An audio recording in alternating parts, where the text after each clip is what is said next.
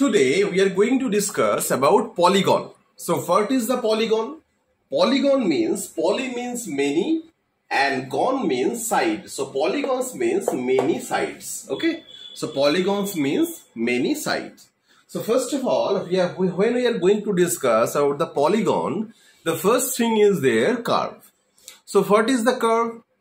Mainly two types of curve is there, that is closed curve and open curve. So what is the closed curve and what is the open curve? The closed curve means when the curves are beginning and ending point are same. So when the beginning point and the ending point are same, then these points are called closed curve. Okay, see the figure, circle. So circle, ending point and the beginning point are same. So that means circle is a closed curve.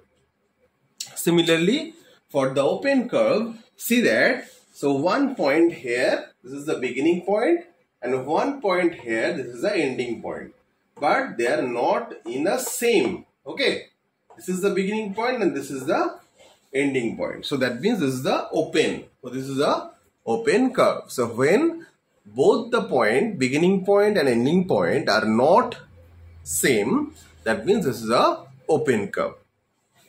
Now we are going to discuss the subpart of the closed curve, that is simple closed curve. So what is a simple closed curve? See that simple closed curve means a closed figure which doesn't intersect itself.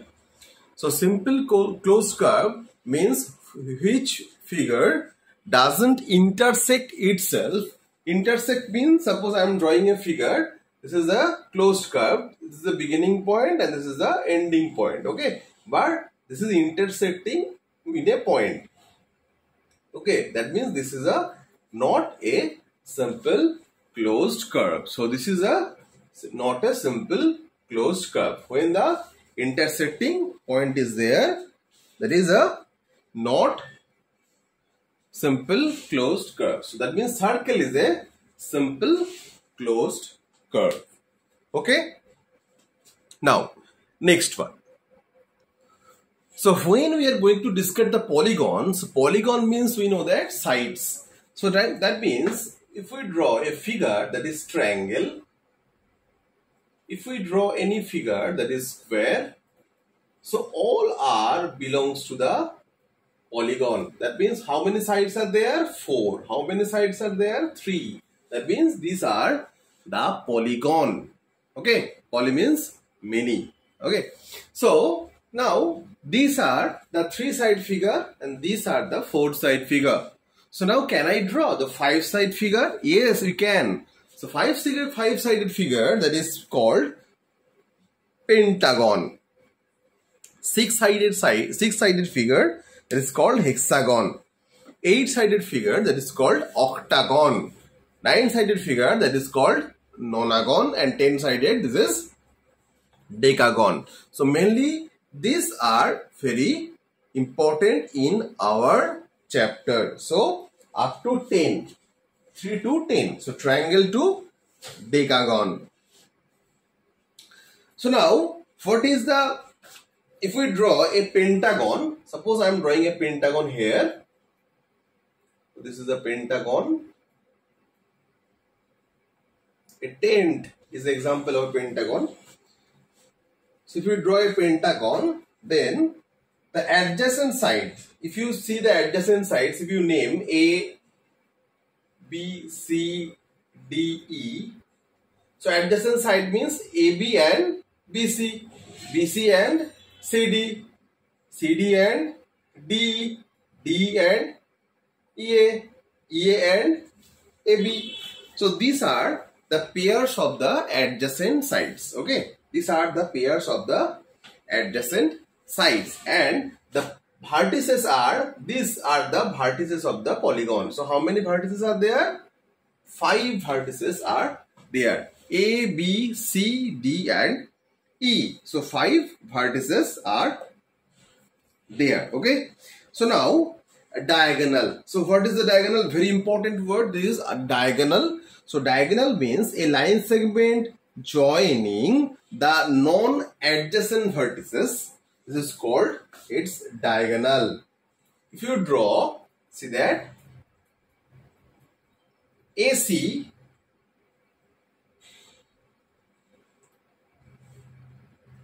AD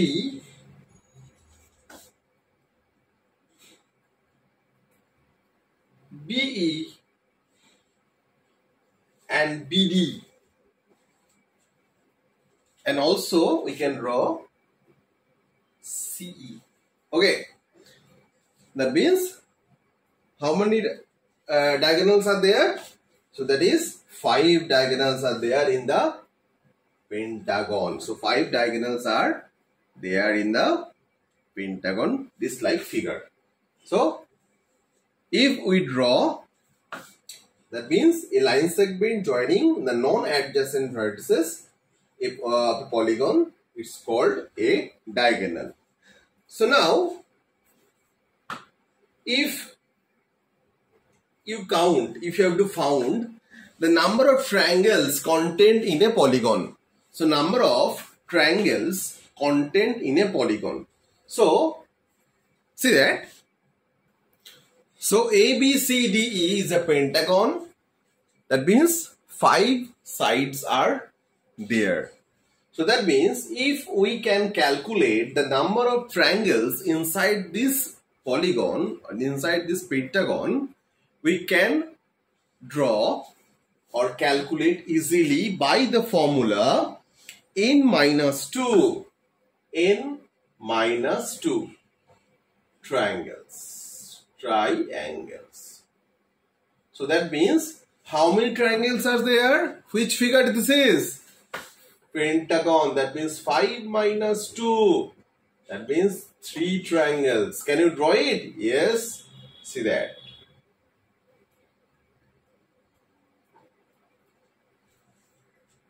Okay, it's done. This is number 1 triangle. This is number 2 triangle. This is number 3. So how many triangles are there?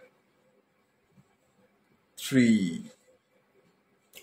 Now tell me, in heptagon, how many triangles are there? 7 minus 2. That means 5. Okay. Now, next one. Now, what is the regular polygon? A regular polygon means the polygon having all sides equal and all angles are equal, then this is called regular polygon. That means equilateral triangle,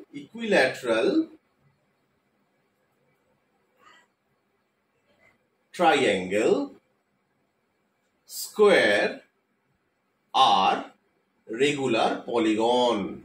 Okay, regular polygon. So that means all sides are equal and all angles are equal. These are some of the examples. Can anyone ask me, sir, pentagon having same side and same angles are there? Yes, of course. Pentagon having same side and same angle will be there. Then it is called regular pentagon or regular hexagon. Okay, note it down all of you.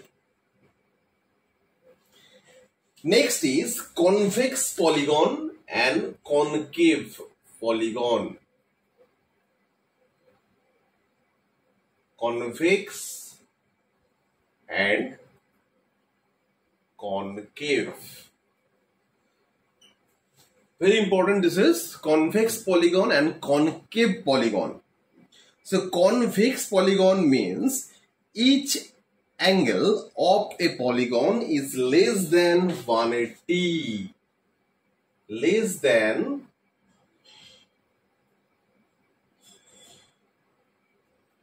180. Okay. So when less than 180, that means this is a convex, and when greater than 180, then this is concave. Okay, So that means concave. Example, regular pentagon, equilateral triangle, all the figures containing less than 180. So that means this is a convex polygon. But for this irregular shape, see that for this type of irregular shape, we are creating this angle is greater than 180. That means this is a concave polygon. This is a polygon, but this is a concave polygon because this angle is greater than 180. Okay, this angle is greater than 180. So that means this is a concave polygon. Next one, interior and exterior angles of a polygon. Interior and exterior. So what is the interior? We know that interior means inside. Okay, interior means inside and exterior means outside. Okay, so that means interior and exterior. So A, B, C, D, E and this point is F. Okay, that means these angles are all interior angles. These angles are all interior angles, and here this angle is the exterior angles. Okay, so this angle is the exterior angle and this angle is the interior angle. That means within the figure, that is interior, exterior means outside of the figure. Now if we add these two values, that means interior plus exterior of an angle, this is called 180. So this value is always 180. In one word, this is called linear pair. Okay, this is called linear pair. So exterior angle, exterior plus interior equals to 180 degree. And in one word, this is called linear pair. Linear pair. In one word, this is called linear pair. Okay. Now next topic is sum of interior angles of a polygon of n sides. So we are calculating the value of triangle, quadrilateral or pentagon easily, but the rules is, the formula is 2n minus 4 right angles. Right angles. So this is the main formula for calculating the value of 3, 4, 5, 6, 7, 8, whatever side figures. For example, for four-sided figure, 4 side. So that means n equals to 4. Clear? That means 2 into 4 minus 4. Right angles means 90 degree. So that means 8 minus 4, 4. 4 into 90, 360 degree. So that means the value of a quadrilateral is 360 degree. Is true or false? True. Next, number 2, 9 side. So 9 side you can know. So 9 into 2 minus 4 into 90 degree. So 9 into 2, 18. 18 minus 4, 14. So 14 into 9. 14 into 9 is 126. So 1260 is the value of 9-sided polygon. Okay. So this is the way for calculating the value of the sum of the interior angles of a polygon. Okay.